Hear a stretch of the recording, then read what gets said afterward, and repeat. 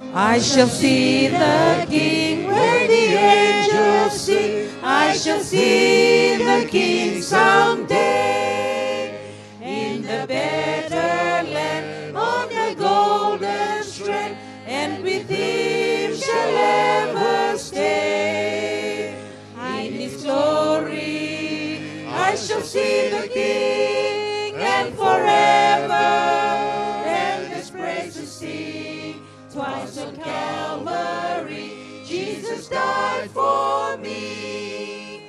I shall see the King someday. In the land of song, in the glory throng, where there never comes a night, when my Lord once slain, I shall ever reign in the glory land of light. In his glory I shall see the King, and forever endless praises sing. Twice on Calvary Jesus died for me. I shall see the King someday. I shall see the King, all my tributes bring, and shall look upon his face. Then my song shall be how he ransomed me and has kept me by his grace. In his glory I shall see the King, and forever endless praises sing. Twice on Calvary Jesus died for me. I shall see the King someday. Jesus keeps me near the cross, there a precious fountain, free to all a healing stream, flows through Calvary's mountain. In the cross, be my glory ever, till my raptured soul shall find rest beyond the river. Near the cross, a Lamb of God, bring its sins before me. Help me walk from day to day with its shadows on me. In the cross, be my glory ever, till my raptured soul shall find rest beyond the river. Near the cross I'll watch and wait, hoping, trusting ever, till I reach the golden strand, just beyond the river. In the cross, be my glory ever, till my raptured soul shall find rest beyond the river.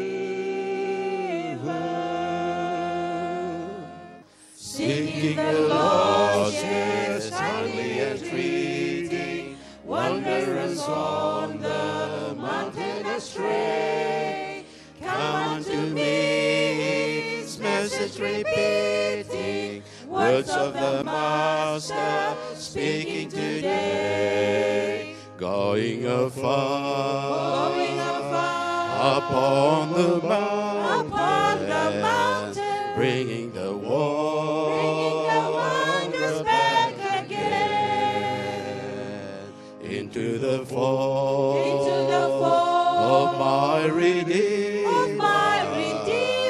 Jesus the Lamb, for sinners slain,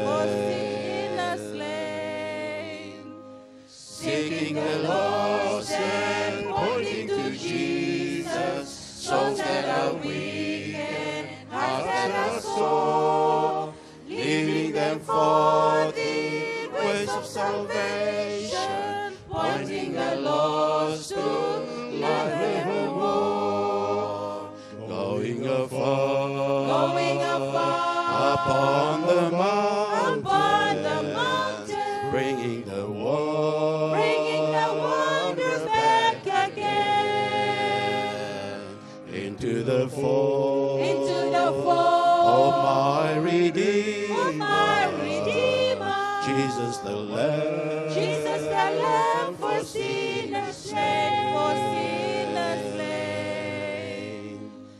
Thus I would go on, missions of mercy, following Christ from day unto day, cheering the faint and raising the fallen, pointing the lost to Jesus the way, going afar, upon the mountain, bringing the wonders back again, into the fold of my Redeemer, Jesus the Lamb, for sinners slain.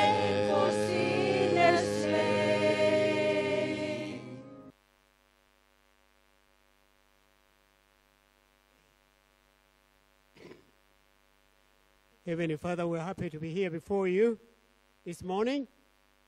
We're thankful to be your sons and daughters, seeking your healing by your touch us today. Forgive our sins, our mistakes, dear Lord, we've done through the week and every day. We're seeking your support and encouragement in our walk, in our journey to seek the grace of Jesus Christ to die for us.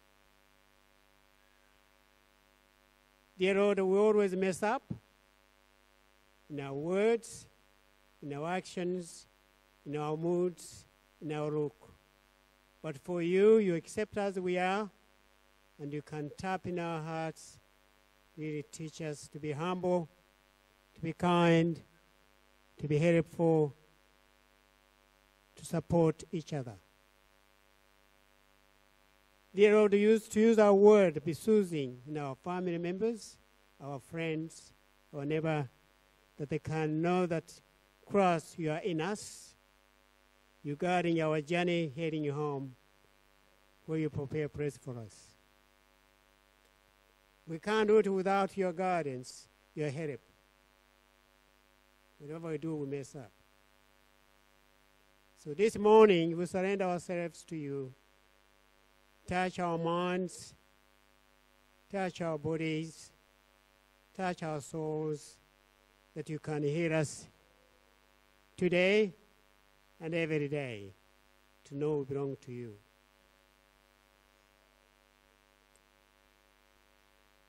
Teach us to be good ambassadors for the good news, because a lot of our friends, our family members, our neighbors don't know you yet.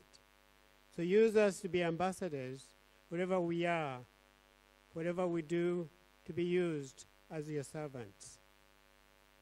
This morning, dear Lord, remember those people here in the church this morning who are struggling with life.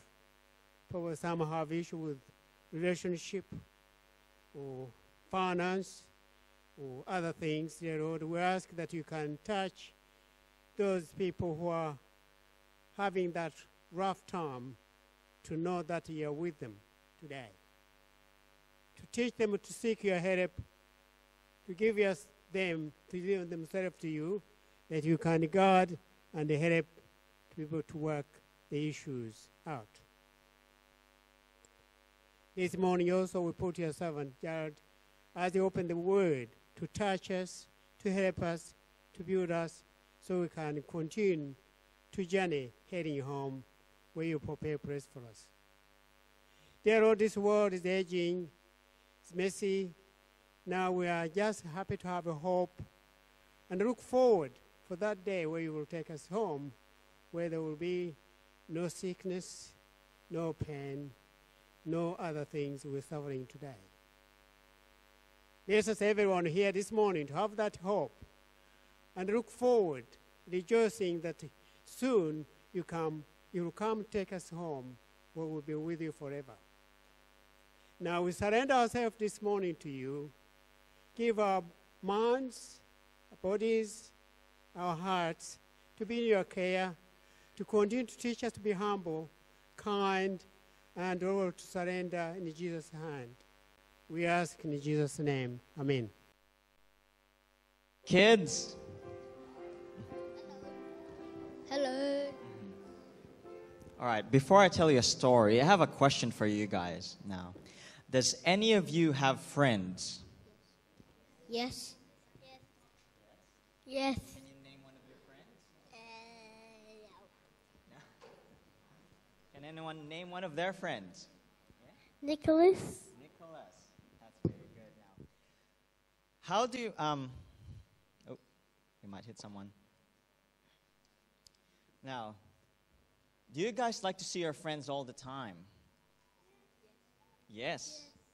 All right, now, here's the story. There was a young boy, and his name is Rev, and he likes going to school for 2 subjects, only for 2 subjects, but he goes to all of them. Now, do you have any favorite subject in school? I like to do playtime. Playtime. That's good.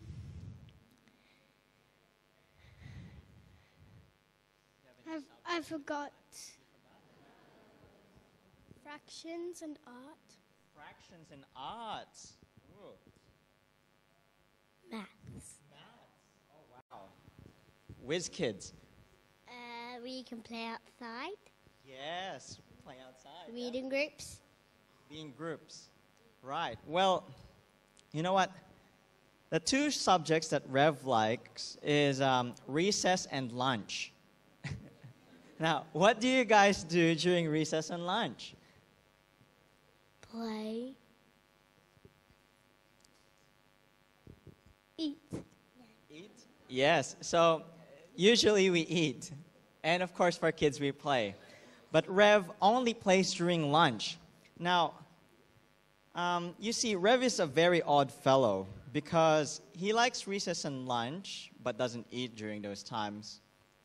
However, he eats his recess and lunch during other subjects.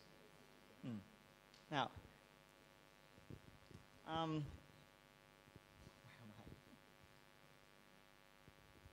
so he uses the time, recess and lunch, to start playing with friends like most of you. Now at school, can you listen to your teacher while you're busy with something else? No. Now, who here is a very honest kid? Okay. Can you come up to here, please? Yes. Oh, don't open it yet. Okay. So, can you please give one to everyone? Oh, you can hold the bag. Thank you. Now here, we have our friend here giving us chocolates. Now, do you think you're listening to me right now? Yes? I can see the attention going away. Now, do you think Rev could learn something when he's eating during class? No. No. And what do you think when exams comes? Do you think he can answer the questions in the exam? No. And do you think he's using his time wisely? No. No. Now, And it's just like the parable of the talents. You know, God gave each of us talents, and it can be time, skill, money, or friends, and different things. And it is our responsibility to make it grow and to use it not just for ourselves, but for others. Now, I gave you everyone one chocolate each, and if you kids can promise me that you will use your time and your ears to listen to Pastor Jared as he teaches us more about the parable of the talents. And if you can show me your chocolate later, still wrapped during lunch at the youth room, I may be able to give you another one. Now, our key text is found in Luke chapter 16, verses 10, and it says, He that is faithful in that which is least is also faithful in much. Thank you, kids. Most gracious Father God in heaven, we ask and pray, dear Lord, that you may bless each person here. And we know, dear Heavenly Father, that each one has been blessed throughout this week. And that we just pray, dear Lord, that you may continue to bless them as they give freely from their heart, dear Lord. We ask that you may take what is given, dear Lord, and may it be multiplied and used for your work in the vineyard. We ask these things, and we pray it in Jesus' name. Amen. I've been dreaming of the city far beyond the sky, when the suffering's over, give my wings and fly. When Jesus says it's over, oh, what joy that will be, when it's no more dreaming. I'll be home at last. I've been dreaming of a city, Jerusalem, Jerusalem, Jerusalem. I've been dreaming of a city, Jerusalem, my home right up in the sky. Oh, sometimes I lose directions. Satan clouds my mind, but Jesus starts to remind me that I'm passing through. Instead of losing ever, I must look to the day when it's no more dreaming. I'll be home at last. I've been dreaming of a city, Jerusalem, Jerusalem, Jerusalem. I've been dreaming of a city, Jerusalem, my home right up in the sky. I've been dreaming of a city, Jerusalem, Jerusalem, Jerusalem. I've been dreaming of a city, Jerusalem, my home right up in the sky. Brothers and sisters, just over the mountains is the promised land. Lays the holy city, built by God's own hand. And as our weary footsteps gain the mountain tread, we can view our homeland of eternal rest. Now we can see the splendor gleaming from the domes afar. We can see the glory screaming from the gates ajar. We hear the angels singing, nevermore to roam. We are nearing home, Jerusalem, our home, right up in the sky. I've been dreaming of a city far beyond the sky, when the suffering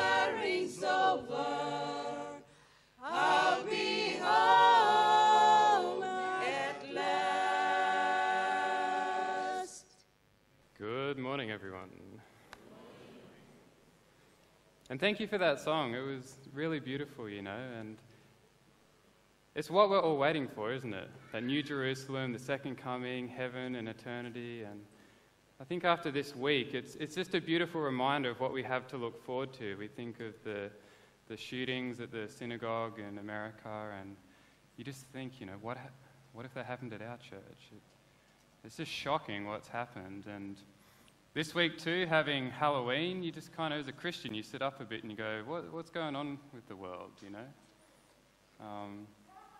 I know some Christians choose to take part in that. For me personally, I can't see Jesus ever dressing up in a costume like that or taking part in something like that, coming to earth to defeat Satan and defeat death forever. How could you take it so lightly when you see what it cost Jesus to take death so lightly? It's just a bit of fun. I don't know. For me personally, I can't see that Jesus would be interested in that. But yeah, thank you for the song. Thanks, guys. It's our last sermon today on the Gospel of Matthew. We've been going through the book for the last couple of months, and I've really enjoyed it. The Gospels are always powerful, and seeing Jesus at work, how he's interacting with humanity, I think it's always exciting, and there's always something new to learn when we go through the Gospels. So I've really enjoyed it, and I hope you guys have too. Our last sermon today is on the parable of the talents. Here we go. So if you got your Bibles, I invite you to turn to Matthew chapter 25, starting in verse 14. And this morning for the sermon, we're going to go through verse by verse, looking at some key words, some key phrases, looking at some of the Greek words too, to see what they mean, to just get a deeper level of understanding of the text. So it's a pretty straightforward sermon today, nothing too fancy. We're just going to work through and see what it means, because I think most of us have heard this parable before. It's a very well-known parable. Perhaps if you haven't heard it, then you chose a good day to come, because this is a really important one that Jesus is telling to us. And it's pretty simple. There's a master, and he gives some talents to his servants. And two of the servants do a good job. They invest the money. The master's happy with them. One servant doesn't do a whole lot. The master's not very happy with him. The master represents Jesus. The servants represent human beings. And the talents represent skills and abilities that God gives us. The end. We can all go to lunch now. It's a really simple parable, but hopefully as we go through it, we can all learn something new. Because I believe we can learn something new. We can discover something new every time we read the Bible. So I'll say a prayer, and then we'll begin. Dear God, we thank you for this day and this opportunity to be here, and we invite your Holy Spirit to be with us in a special way to help us understand Jesus' teaching about these three servants and the talents. In your name, amen. So we'll start with verse 14. I invite you to follow along in your Bibles. Verse 14 says, "The kingdom of heaven can be illustrated by the story of a man going on a long trip. He called together his servants and entrusted his money to them while he was gone." So my first question is, the kingdom of heaven can be illustrated by what? What did the Bible say? By a man. The Greek word is anthropos, and we talked about this a few weeks ago. It means human being, male or female. That's what the word means. If Jesus wanted to refer to an individual male, there was a different Greek word he could have used, but he chose anthropos, and it means male or female. On the surface level, this person is a business owner, isn't he? But on a spiritual level, this person is Jesus. It represents Jesus, who is God. This person goes on a long trip. In English, you kind of just go, what does that mean? But in Greek, it means to travel away from home to another country and then return. That's the deeper meaning of this little phrase here. And I think that's interesting because in this parable, Jesus is the man and he's preparing his disciples for his time away. He says he's going away, he's going to heaven, and then he's saying he'll come back and he'll come home. And I think that's really cool because Jesus is saying he's coming back to earth, which will be home. He'll recreate it and he'll live with us forever. I think that's really cool, and I think that's worth remembering. Jesus wants to make his home with humanity. Now, this master, he calls together his servants. Now, the question is, what kind of servants are they? You know, in Greek and Roman times, they had lots of different types of servants. There were the real dumb ones who would perhaps have their tongue cut out so they couldn't speak, or they couldn't really do a whole lot. And then there were the really smart servants who were well educated. We think of Daniel and Shadrach and Meshach and Abednego. They were servants, right? But they were incredibly smart and had these high positions within the kingdom. And so there's these different types of servants. And, you know, the question is, what type of servants is Jesus talking about here? I think the fact that the master gives these guys, these servants, these incredibly valuable talents tells us that they're not these really dumb servants, but they're the smarter ones, you know. They're more like employees.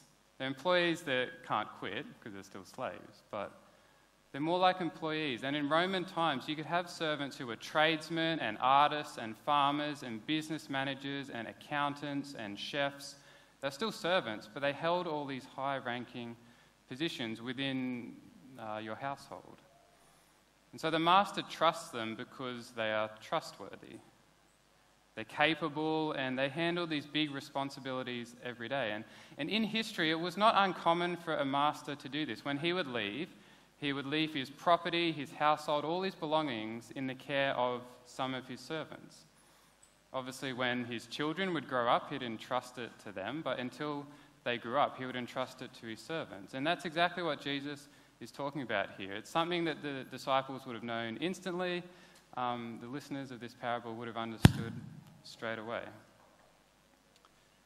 The Bible says, Jesus says, he entrusted them with his money while he was gone. So whose money is it? It's a simple point, but it's an important one, that it's the master's money. It's always his. It's never the servant's. It's always his. Go now to verse 15. The Bible says, he gave 5 talents to one, 2 talents to another, and 1 talent to the last, dividing it in proportion to their abilities, and he left on his trip. Now, depending on what Bible you have, it'll use different words here for talents. If you have a KJV or an NKJV or an ESV Bible, they all use the word talents. That's how the translators have rendered it into English. And in modern English, a talent refers to a skill or an ability that someone has, doesn't it? That's what we call a talent today. But we can make that analogy with this parable, and that's often how people present this parable. But it's not what Jesus was originally talking about when he's talking about talents. You'll notice that the servants already have abilities. He divided it according to their abilities. So, you know, an ability is not something you can just give someone. You can't just like, oh, it's your birthday, unwrap this present and, whoo, you can fly a plane now, right? That's not really how you get an ability.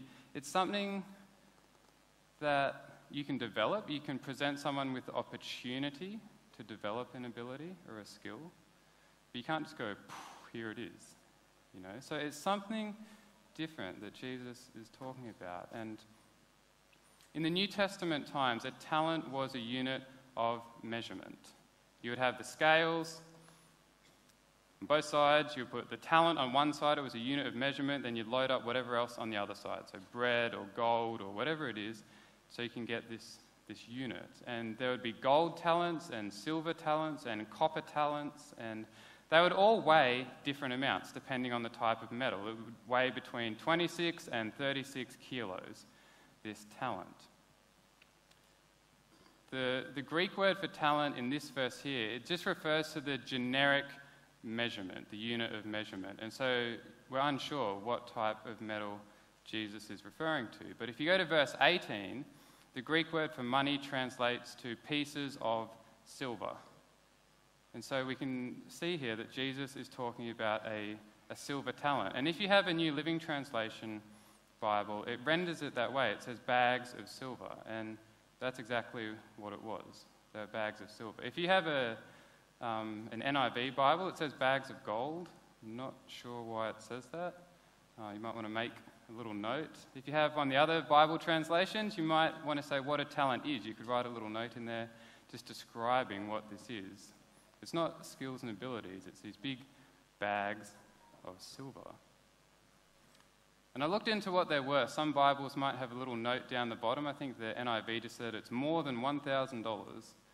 I don't know how helpful that is, but one silver talent, was worth 6,000 denarii, which was their currency, and that would take your average worker 20 years to earn. So if they never paid rent on a house, they never ate food, they never bought clothes, they never spent a single cent, it would take them 20 years to earn this much. And so in Australian money, I did the sums, and if you earn $55,000 a year, which is the average wage, then over 20 years, that would equal $1.1 million. That's what a talent is worth in this parable. The first servant, he gets 5 of these, so he's given $5.5 million. He's given this massive sum of money. The second servant, 2 bags of silver, 2.2 million, and the last servant is given 1, which is worth $1.1 million. And we often feel sorry for this last servant, right? Oh, he only got 1 talent, that poor servant. He's given this whopping great sum of money. I don't know who here in this room would go, oh, no, I don't want $1 million. No, it's fine. It's an incredible gift that the master gives to this servant. Jesus says it's divided in proportion. The master decides. He makes the decision, and the servants don't argue. The master makes the decision because he knows his servants. He knows what they're capable of achieving. He knows how to challenge them so that they can reach their full potential. So that's why he makes the decision. And so a lesson that I think that we can learn from this is that when Jesus makes a decision in our lives, a calling on our lives to do something, he knows that we can do it. He doesn't set us some unachievable goal that we'll never be able to reach. He goes, I know you, and I know that you can do this. There's no point complaining or arguing with God. These servants don't do it. But just to trust that he knows what's best for us. And the master divides it according to their abilities. Obviously, they already had abilities, like I said before, and now they're given a gift. How does the master know what each person's ability is? He spends time with them. That's what we all need to do. If we want to know someone, understand them, see what they're good at, we need to spend time with them, and the master does that with them. The Greek word here describing abilities it's really interesting. It describes the power and strength to achieve by applying God's ability. It's not us, it's God's ability. It's needed in every area of life to grow closer to Jesus and prepare for heaven. That's what this word means. That's why Jesus chose it. It's not about us and what we can do, it's applying God's ability in our lives to grow closer to Jesus and prepare for heaven. I think that's kind of cool when you realize that. It says he left on his trip.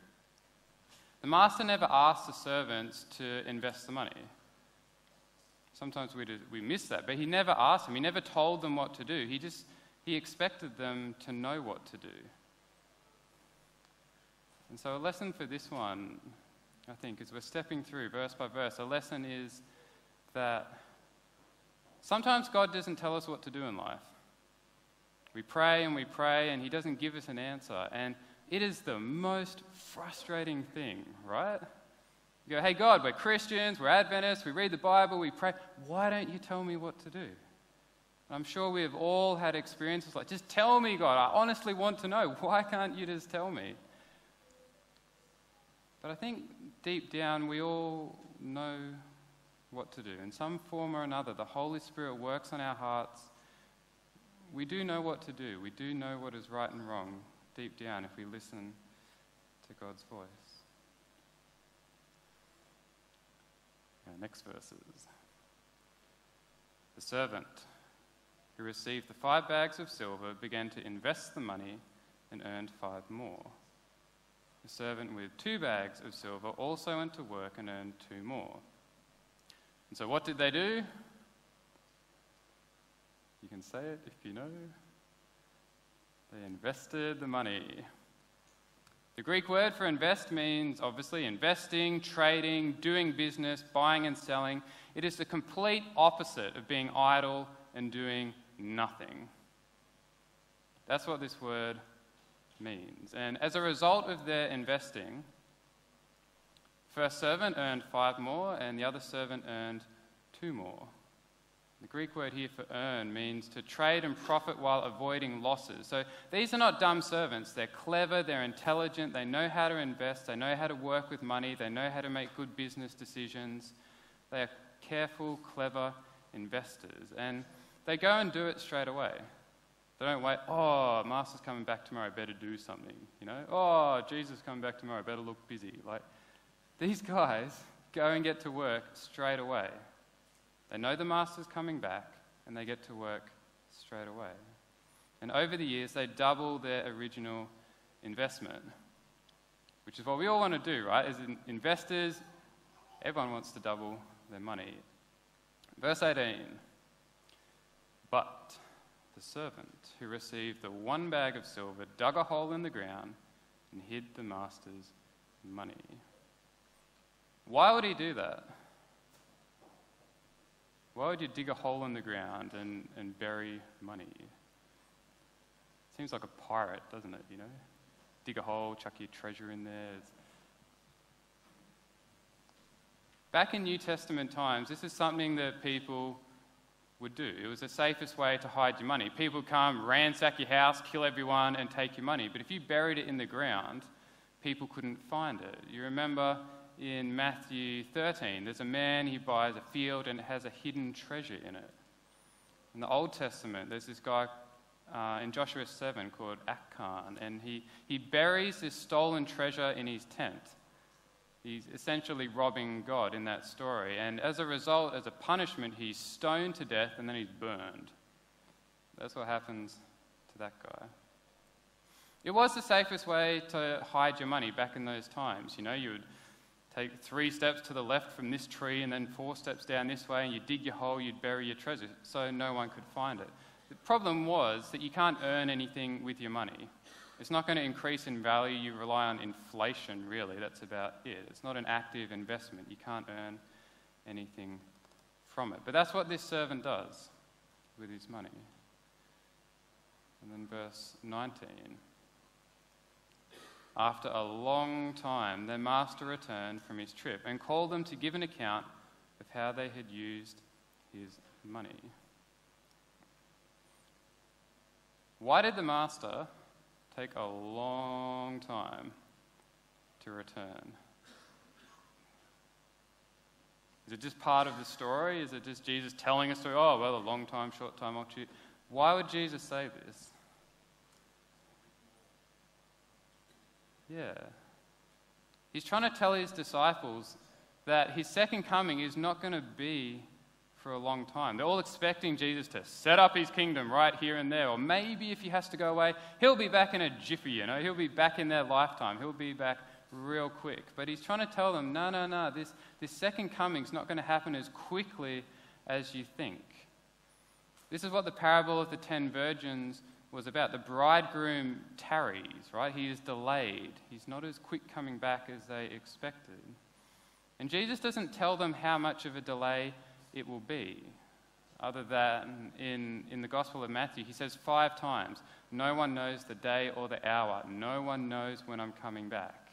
He says that 5 times, and yet you look throughout history, I mean, how many people have tried to predict when Jesus would return?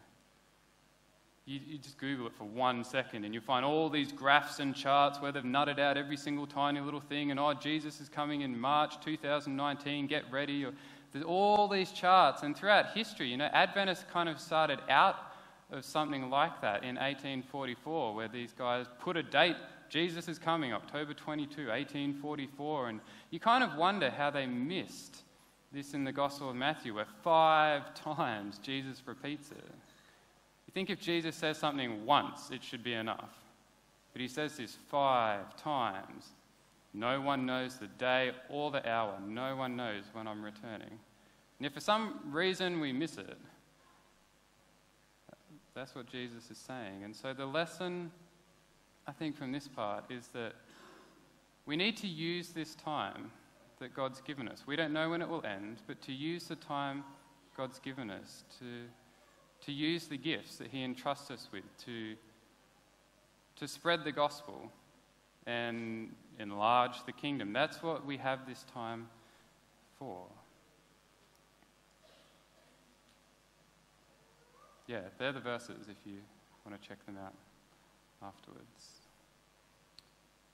Despite being gone for a long time, notice Jesus says it's still the master's money. Servants never tried to claim it as their own. They didn't chuck it in their back pocket and run off. They still acknowledge that it's his money. And I think the lesson from this part is that God doesn't give us gifts that become totally ours. We can't consume them and say, yes, it is mine, it's my precious, It doesn't become ours. God entrusts us with gifts, and one day he'll ask us to give an account of what we have done with the gift that he's given us. This is what the parable that Zenny talked about last week, the sheep and the goats. That's what it's all about. What have we done with the gifts that God has given us? In verse 20, Jesus says, the servant to whom he had entrusted the 5 bags of silver came forward with 5 more and said, Master, you gave me 5 bags of silver to invest, and see, I have earned 5 more. There's something to learn in every verse, and what stood out to me in this one is that he says, see. The result is real, it is tangible, you can see it. It's visible. You can't spiritualize it away, it's a real, tangible thing that has resulted from this gift that he's been given. In the next verse, the master was full of praise. Well done, my good and faithful servant. You've been faithful in handling this small amount, so now I will give you many more responsibilities. Enter into the joy of your master. So how does the master describe the servant? He uses 2 words. Please say it if you know it. Good and faithful. Excellent. Good and faithful. And Greek word here for faithful refers to someone being reliable and trustworthy and loyal. And if you were here last Wednesday night when I was presenting on Revelation 14, loyalty is a massive deal at the end of time. It's what Revelation 14 is all about. It's being loyal to Jesus. Throughout your life, there are ups and downs, and hopefully the trajectory is going up, right? You still never reach where we're perfect, but we're going up and down, hopefully upwards. But what truly matters is loyalty. It's loyalty to Jesus. You can make mistakes. You can be in a relationship with your husband or wife or a friend, and you can make mistakes. You can hurt them, you can say something wrong, you can do something wrong, but you can remain loyal. And they forgive you, and you move on. And loyalty is the message of the Bible, I think. Certainly at the end of time, it's loyalty to God, loyalty to Jesus, loyalty to his teachings, loyalty to his commandments. That's what it's all about, and that's what this word faithful here means. You're being loyal. And he says you've been loyal, you've been faithful in a small amount. And I don't know, we kind of skip over this perhaps. I don't know how the disciples originally reacted to it, but how is it a small amount? To one bloke, he gives $5.5 million. To another guy, 2.2. Another guy, 1.1. Oh, it's a small amount. It's like, how rich is this guy? In the Greek, it really emphasizes it's an insubstantial amount. It's so small, it's worth nothing compared to the wealth of the master. When you think about who this master is, that it's Jesus, that it's God, it's the creator of the universe, you think about what he has to give, the incredible gifts of heaven that he has to share. It really is a small amount that he gives with us. And it says, I've got many more responsibilities to give to you, so many more gifts. He doesn't say abilities and skills, he says responsibilities. And I think it's a key difference. The master's gifts are responsibilities.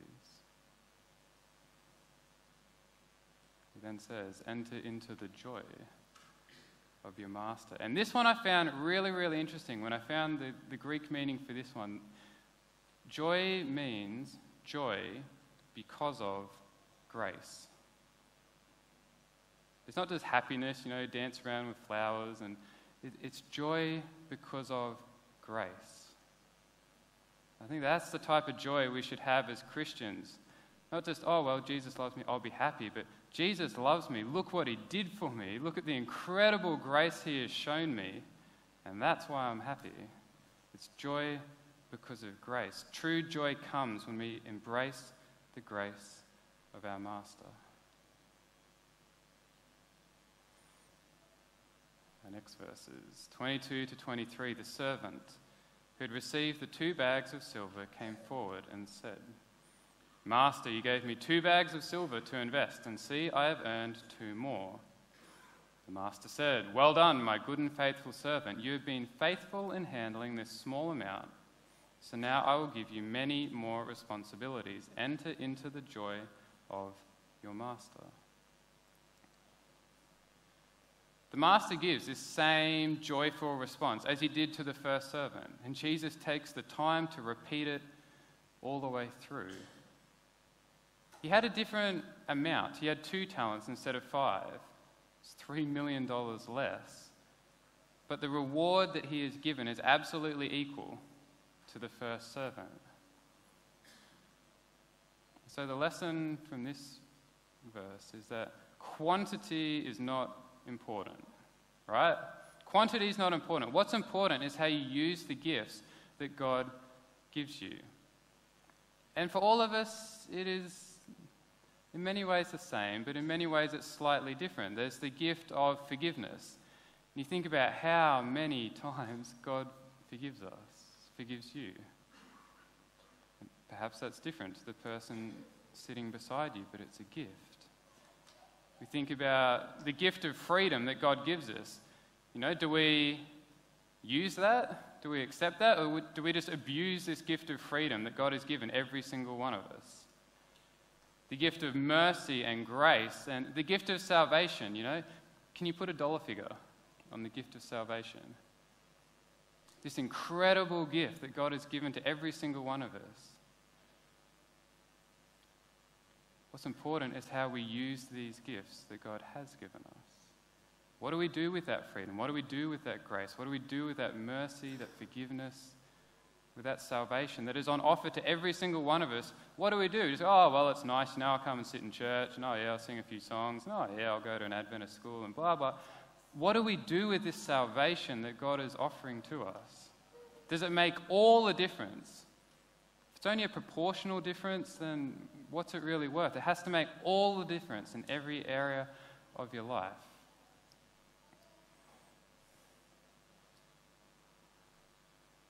Notice that while the servants were good and faithful and still generated these massive financial returns, they still remained servants.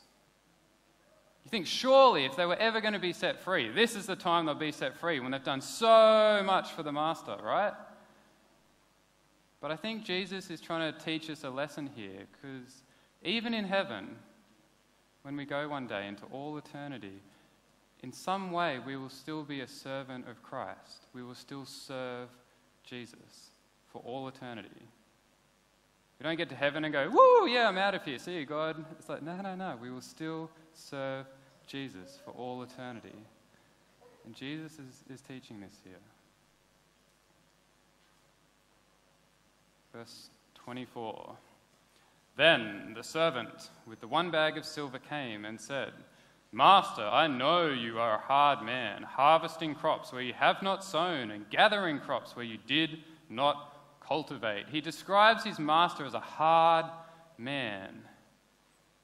He makes this claim that his master is exploiting the work of others, harvesting where you have not sown, he says.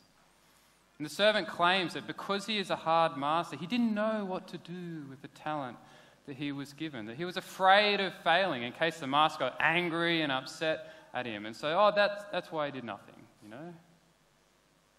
Perhaps on some level he was a bit jealous of the other servants who received more talents than him. And so this is his way of revenge, you know? It's an act of spite, of not doing anything with the talent that he's given. Perhaps that was his thinking. Perhaps he was annoyed that they'd been shown mercy and forgiveness more than him. Perhaps we do that sometimes too. Oh, they've sinned so many times, they've done so, and yet how can they still call themselves a Christian? Gospel says all can be forgiven, no matter where you've been, no matter what you've done. Think of the thief on the cross often when it comes to forgiveness, and sometimes you go, well, he waited till the very last moment, then he was forgiven, and then he's saved. Another way to look at it is that he took the very first opportunity he had to be saved. I think that's what we should be doing too. We notice in this parable, only the wicked servant blames his master. The faithful servants, they never complain about these massive responsibilities that the master gives to them, right? What if the boss came to you Monday morning at work, right?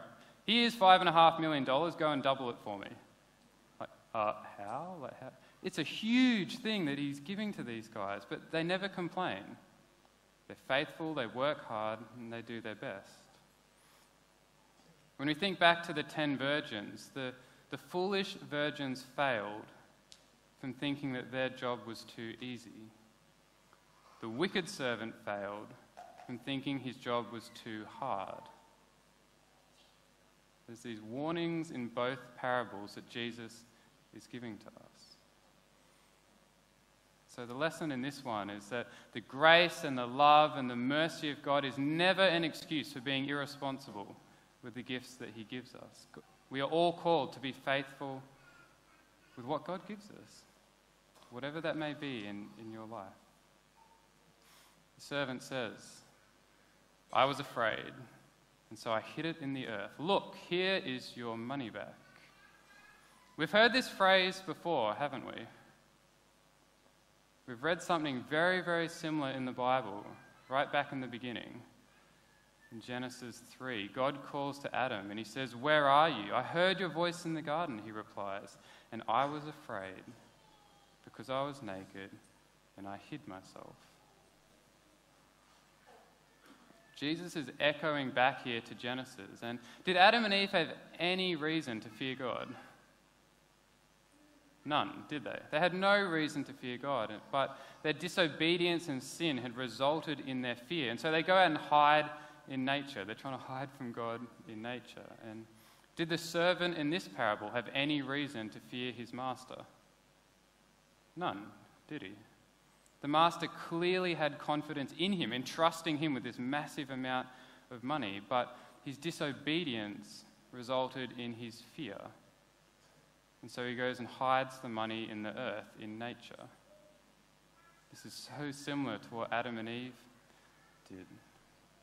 And Jesus makes this link back to the fall of humanity on purpose. He wants us to know that the sin of the servant was the same as Adam and Eve's sin. You see, both were given a huge gift.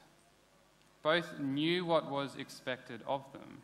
Both failed to listen to their master, and both were cast out of the garden and of the kingdom. It's the exact same thing that happened. It's this warning again. Jesus is saying, don't do it. Don't miss out on eternity. Notice again that the servant still recognizes that the money belongs to his master. He knows it has never, ever been his. The lesson for us is, do we recognize that in our own lives? That everything we have belongs to God? Our life, our family, our friends, the clothes that we wear, the house that we live in, the air that we breathe, that nothing could exist without God, that he gives us everything.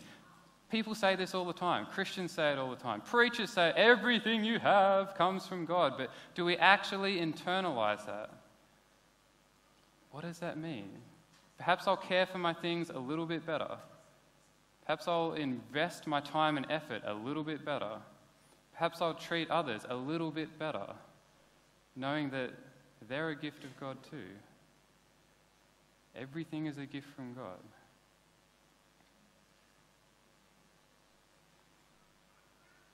The next verses, the master replies, "You wicked and lazy servant.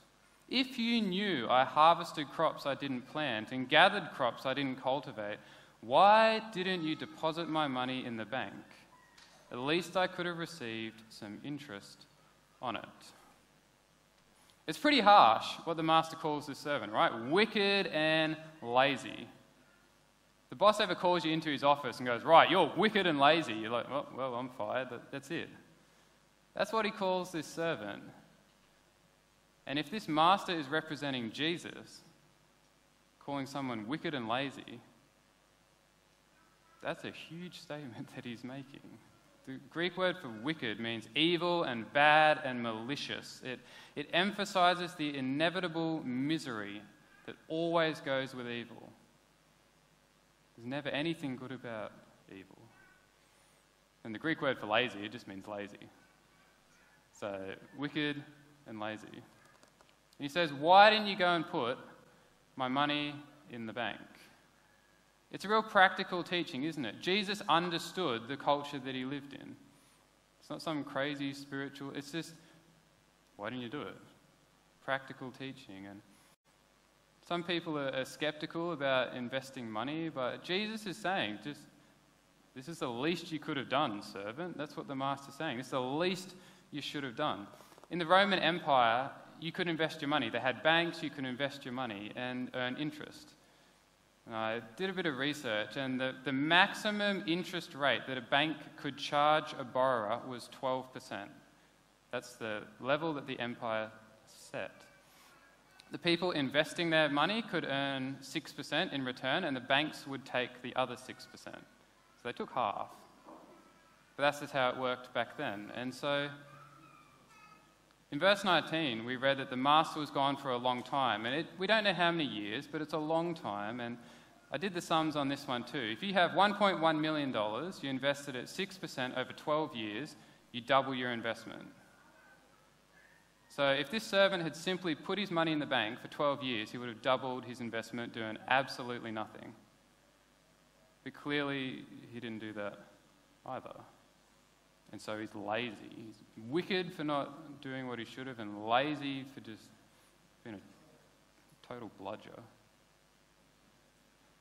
Verse 28, the master ordered, "Take the money from this servant and give it to the one with the 10 bags of silver."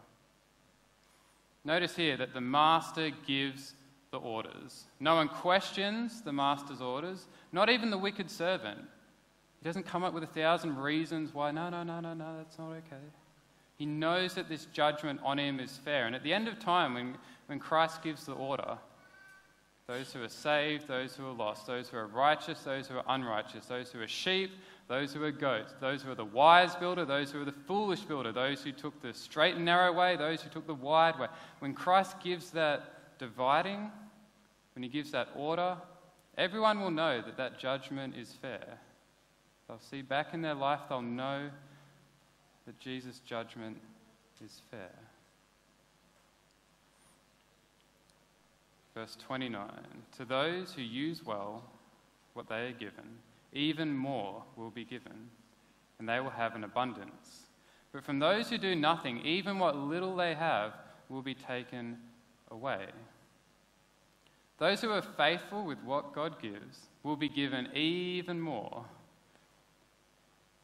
If this is not a reason to be faithful, I don't know what is. Jesus is promising to bless you when you're faithful. And notice that they don't earn it for themselves.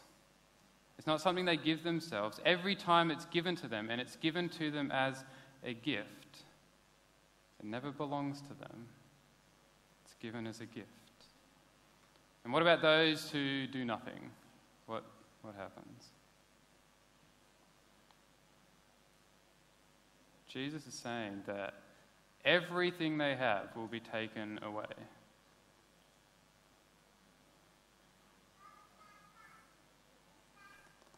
You can't just do what you want. Oh, God, yeah, just, no, please, please. Oh, okay, here's some little... Everything they have is taken away. They can't keep it even if they try, because it was never theirs in the first place. That's what this story, this parable is teaching. Verse 30, now throw this useless servant into outer darkness, where there will be weeping and gnashing of teeth. The word for useless means unprofitable and unworthy. He's unworthy of the gift the master gave him. Throw him out into darkness. This is a big theme in the Bible, light versus darkness. And this particular word that Jesus uses refers to the unavoidable results of sin. He's brought it upon himself. The word for weeping refers to bitter grief that results from feeling utterly hopeless, usually brought on by uncontrollable emotional, psychological pain. That's what weeping is. It's not, oh, boo-hoo, here's a tear. It's uncontrollable emotional pain. And then gnashing of teeth, these final words.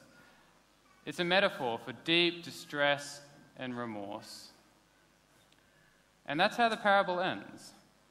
Jesus doesn't give us an explanation like he did with the wheat and the tares. He doesn't say, here's what all the symbols mean. He simply ends here in verse 30, saying, weeping and gnashing of teeth. It's kind of an abrupt ending, and it's designed to shake us up and wake us up to the reality of what it is to follow Jesus or not. And so since Jesus ends it this way, I'm going to end it this way too. I'm not going to give some airy-fairy, fantastical idea. That's how Jesus ends it. And hopefully through going through verse by verse and phrase by phrase, it's been like a rosebud blooming, right? Hopefully looking at some of these words, you can get a deeper understanding of what they mean. And we'll spend a few minutes now before the worship team come up. And I have these questions, and I want you to talk with the person beside you just for a couple of minutes on these questions in the parable today. What was new? What did you discover? Hopefully there was something new that we could all learn today. How does Jesus' parable challenge you? If you read the Bible and you leave being the same person, what's it worth? Every teaching of Jesus challenges us, and then how will you apply Jesus' teaching to your life? The questions we could ponder for a long time, but I'll give you guys a few minutes now just to think about this and discuss it with the person beside you.